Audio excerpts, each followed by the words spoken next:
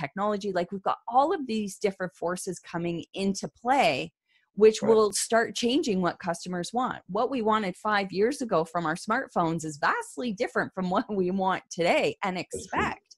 And 5 years from now, it's going to be different. So that 95% customer retention rate means that you guys are doing exactly the right things, staying in touch frequently, asking those questions, and it allows you then to monitor when things are shifting so that you don't have to make these huge overhauls. You can make small pivots along the way to continue to provide the best service out there. I love it. Perfect. Thank you. I appreciate that. And that's definitely uh, fantastic insight for me personally, but I appreciate how you related that back to what we do. And